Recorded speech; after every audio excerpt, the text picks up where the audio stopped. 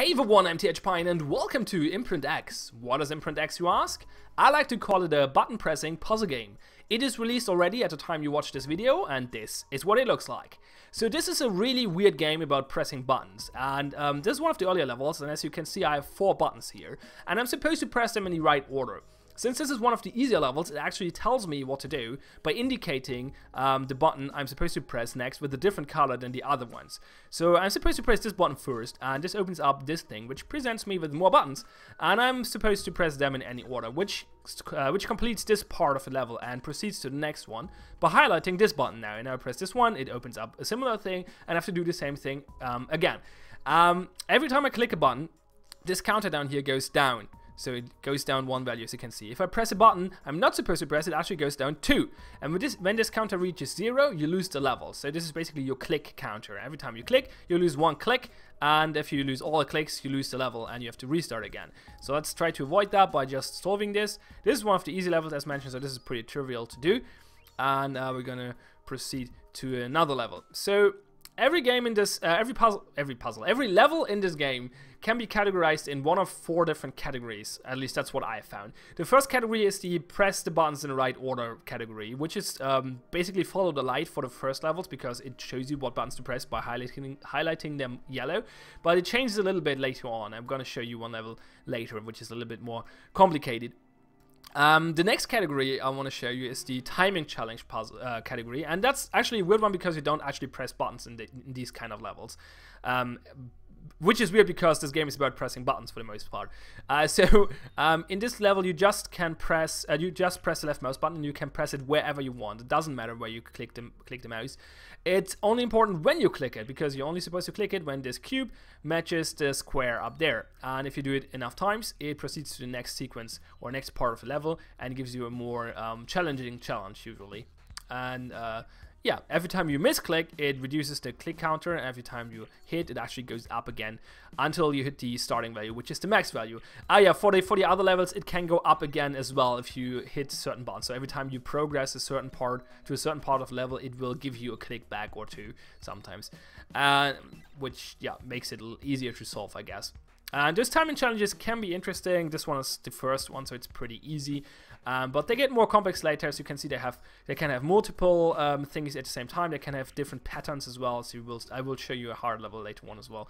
And they can be at the same time. Those are synced, but they don't have to be synced. So you can have multiple things going on the screen, and you can try to hit them at the same time, which is beneficial, obviously, because for 1 click you get 2 lives basically, which is cool. So those can be interesting if you're into that kind of stuff. But let me show you one of the other levels first. So the third category is the Simon Says category. In those levels, you press a button which will then show you a pattern, and then you have to reproduce that pattern. So I press this button and now the lights will light up, as you can see, in a certain order. And now I have to press the buttons in the same order. So left one, right one, and then the middle one. If I mess it up, I lose a life and have to repeat the pattern.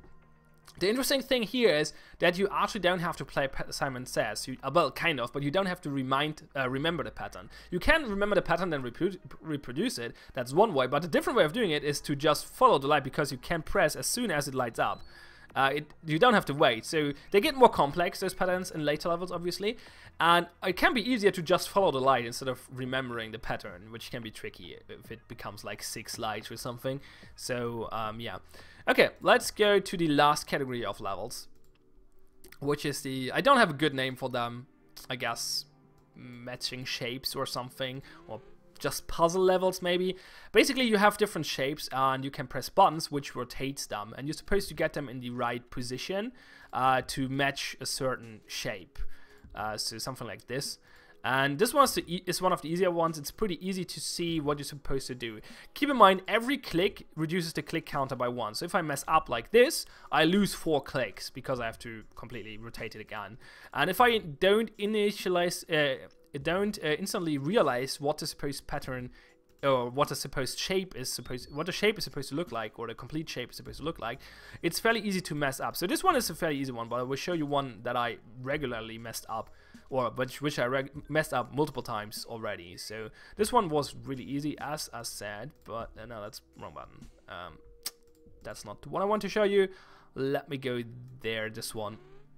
So it's not instantly obvious what is what the complete shape is supposed to look like. So you might start by pressing some buttons and try to figure out what the good pattern is, and then realize, no, this is probably not gonna work. Maybe like this.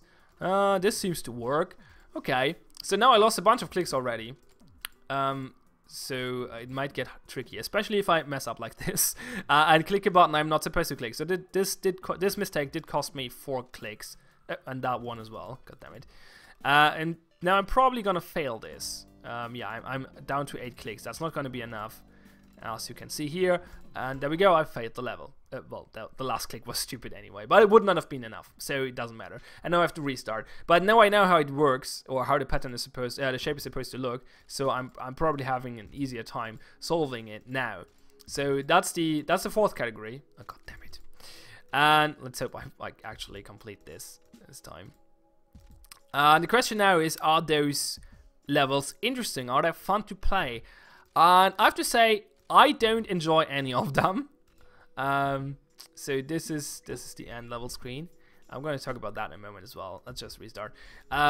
So I don't enjoy any of them. Actually, let's not restart, but go to another level. So let's talk about those levels first. So these are, I don't know, I just don't like it. Basically, it's realize what the shape is looking like and then just press the buttons until it looks like that. It's not really an interesting challenge. It can be a little tricky. Like, to solve this level, I have to actually focus so that I don't mess up, and I had to restart it at least twice, I think, when I played it for the first time to understand what the shape is supposed to look like. Well, I probably realized it the second time, but I'm not like, it didn't realize it quick enough to not mess it up at least once or twice. So they're not super trivial necessarily, but I don't find them interesting, and I'm not sure if anyone would find them interesting. Maybe, I guess they are kind of relaxing, like they're good, like they're a casual atmospheric experience maybe, so some people might enjoy it from that perspective. Not sure though. So then the press the buttons in the right order levels, like these for example, they can be, they're what I could enjoy in general, but I'm not enjoying the ones in this game. So when I read the store page and the PR mail I got for this game, I was thinking about a game or a game series called Grow, like Grow Cube and Grow RPG and like tons of others. They're all called Grow something. And I played them years ago on a Flash site, and I just checked today, they're actually available on mobile as well, so I just downloaded one of them and I'm gonna play that on my next toilet break, I guess. And they can be kind of fun. They're they're about pressing things in the right order. So you have multiple elements and you have to press them in the right order, and they will be placed in the world and will interact with each other. And if you and they will generate an outcome. And if you have them in the wrong order, the outcome will not be optimal. But by looking at how they interact and looking at the outcome, you can deduce the right order. And so you replay it a few times, and then you get the perfect order or the optimal order, and you solve the game and beat the game. And I like those mainly because the interaction were pretty detailed and interesting to watch, and like creative. It was not super hard. It's not like a super tough logic game, but they're kind of interesting exploration puzzles, I guess. You have to it's a little bit of dedication. Is that the word? I think dedication in there. So you can figure out things based on the interaction, but it's not super challenging. But it's kind of fun. And I was thinking about games like this when I read the store page about this game, but these levels are kind of like that. You have to press the buttons in the right order, but at the same time they're not, because they lack one important thing. The feedback is not really valuable. So I like the design of those levels. They look really cool, and if I press things happen, and all this looks really cool. I like this techy style, nerdy thingy. I don't know. It just looks cool. I like it. This mechanical thingies going on and moving patterns and thinking is going up and open up and presenting more parts of the level. I really like that from a visual standpoint. The thing is that they're not really functional whatsoever. So those moving things, they don't actually do anything. These things are rotating. They don't do anything either. I just have to press the buttons, which opens up more buttons I press, and there's no real indicator on, like, there's no. Okay, in this level it's really easy to figure out which buttons you're supposed to press, because it only presents to you the buttons you're supposed to press. But in other levels you have multiple options, and it's not really clear on which one to press. And basically it's trial and error at that point, because the level design, while being interesting, is not actually really connected to the buttons. Like, it's kind of connected, obviously. You press the button and something happens, but it's not predictable. And there's no logical interaction going on. So you cannot really deduce anything. It's just press a button, see what happens, and do a trial and error style. And this one is really weird, a really weird case, because it actually has one interaction with the level design in it. But it's so non-obvious that it took me, like, I don't know, 10 tries to figure out how this level actually works. So at this point, we're supposed to press this button, which activates this stomper. But I just thought, okay, this is just another animation, because there's a bunch of stuff moving, which doesn't matter at all. But this stomper actually matters. If you press this button at the wrong time, it actually goes back to here. And it counts down the clicks, keep that in mind. So you probably lose a level if you do that too many times. And to solve this level, you actually have to press this button when this stomper is down. But there's no really indicator. Why is this stomper more important than this rotating thing down here, for example, or more important than this conveyor belt? I don't know. So it's a really, really weird level design for the most part. So yeah, I don't know. The Simon Says puzzles, well, do you enjoy Simon Says? I don't. Maybe some people do. I find them quite boring. It's just remember the pattern or follow the pattern if you're quick enough with clicking. It's not that interesting in my opinion, but maybe some people enjoy it. And yeah, the timing challenges can be interesting. Let me show you one of the more advanced timing challenges. They're actually quite tricky. Is there one here? Let me see.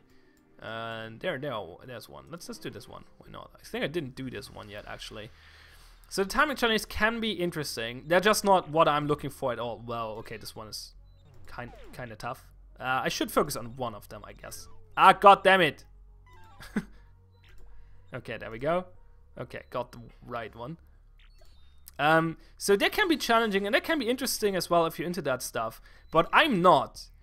So I don't enjoy them. But I think these are probably the best part of the game, even though I don't enjoy them because that's just personal preference. So yeah, you can see the patterns can go pretty crazy from time to time. And it can take you a while to figure out how it actually, like, when is a good time to press the button or click the left mouse button, I guess. And yeah, they can be interesting, but for the most part, like, I don't enjoy any of the categories or any of the levels really. And yeah, I don't know, that's just weird. Okay, let me talk about power-ups and the end screen and stuff like that. So let's solve this level really quick. Again, I guess. Doop doop doop. If you know what you're supposed to do, then it's actually really, really quick to solve this. There we go. So you saw this before. Every time you solve a level, you get this end screen, and the game doesn't use text at all, so it's trying to explain everything or demonstrate everything with just symbols and icons. The thing is, the game is really bad at this, so none of this is really obvious. This is basically how well you did. So if you get 3 crosses, that's a good solution. And every time you solve a level, you get progress in this bar. And every time this bar reaches 100, you get another heart.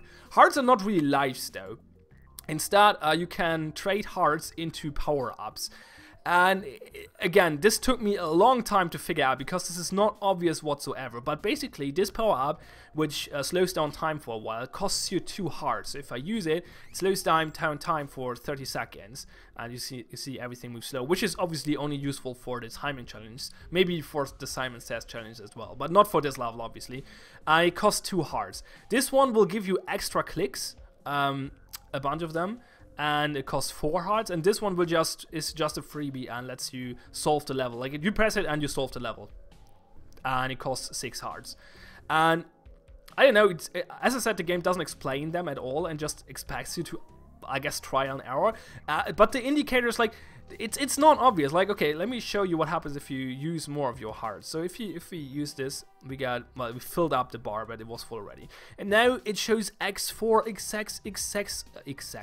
X6 here and X4, and like 4 times and 6 times. And if you know what it means, okay, yeah, this means it takes 4 hearts to activate this. But if this is never explained, I don't think this is obvious at all. Like, it took me a while to figure this out, and I don't know. I ignored the power-ups for the most part of the game because I couldn't bother to try and error what they do and how they work and why are they grayed out, and I don't know. It's just the game tries to avoid language or text, but fails at explaining itself without text. So that's a problem, in my opinion. In general, the UI design is not great. I like the level design, but the color scheme can be a little bit annoying. Sometimes it's too dark, and you don't see what's going on in some levels. It's okay for the most part, though. But in some edge cases, it's a little too dark. The UI, however, as mentioned, looks not great in my opinion. Like the icons don't look great, and they clash with the design of the levels, in my opinion. The art style of the characters is kind of clashing as well. I think it doesn't really fit the design of the levels. I don't know. And I'm not a fan of the art style either, but that's probably just personal preference. Anyway, the menu doesn't look great either. Again, it tries to avoid text for the most part, and okay, those buttons are pretty obvious what they do. This goes back, this continues playing the level, this goes to the option menu, this restarts the level. The option menu, however, is not super clear. Okay, this part is still okay, but if you go into here, it gets really interesting, especially because this is the only part of the game where there is actually text, and it actually has a language selection down here, which is bugged for some reason. It just shows language XX and language X instead of proper languages like English and German and French or something along those lines. And it doesn't change anything if you press them. This seems like an unfinished feature. This is a preview version, but the game releases tomorrow. I mean, there's the possibility that this is the preview version and they forgot to push out the release build, and it will be fixed there. But I can't tell you. I don't know. This is the version I have right now. Keep in mind, when I said the game is released tomorrow, this is because I recorded the video yesterday. If you watched the video today, that was confusing now. Anyway, when you watch the video, the game is released already, but when I recorded, it is not yet. So this might be because this is the preview version, but I couldn't tell you because I don't know. It's not fixed right now. Those options are not really important, but it's nice to have them, I guess. This speeds up animations. This allows you to move the camera, which is pointless, but it doesn't hurt either. This disables the hero portrait on the lower right, and this disables the UI. If you turn this off, you actually cannot use the power-ups anymore, which is weird. Anyway, so this is the game options menu. The music or the sound options are not intuitive whatsoever. So okay, this symbol says this is the sound option menus. Why is there the same symbol down here? Is this music? No, probably not, because this looks like music. So this must be sound effects. Yeah, you can deduce it like this, but it's not obvious. It would be easier to just have text here, or be more obvious with the symbols, especially if you look at this icon. What is this? Okay, I figured out this is the noises the character makes, but this is not obvious whatsoever. And I don't know, text would just be better. I like when games try to avoid language if they do it well, but this game doesn't do it well, in my opinion. Like, it's nice, you don't have to, like, it's language independent, which is cool because you don't have to translate. And it can be nice to have the game be taught to you by a good UI and the game design, but it just doesn't work in this game, in my opinion, because the UI is not good enough. It's not intuitive enough to actually, well, yeah, do this. So yeah, the graphic menu is okay as well, but it also has a bug, which I cannot really demonstrate because that would crash the recording. Anyway, so you have resolution options up here, which works. Well, we have a bunch of resolutions, which you can choose from, so that's good. Then you have full screen and window mode here, no borderless window mode.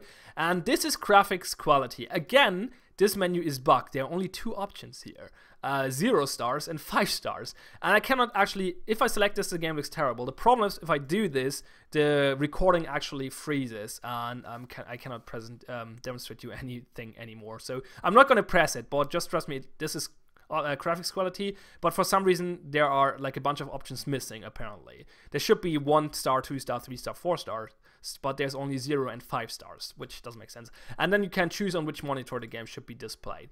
Okay, so that's for the option menu, which is okay, I guess. It doesn't need more. It's just not super intuitive, which is weird. Yeah, I don't know. Let's go to the main menu and show you some art there, so you get a feeling of how this game looks. Oh yeah, if you're thinking about story, same issue here. The game doesn't use text to tell the story. There's just a textless cutscene, which is not obvious to... The cutscene is not obvious whatsoever.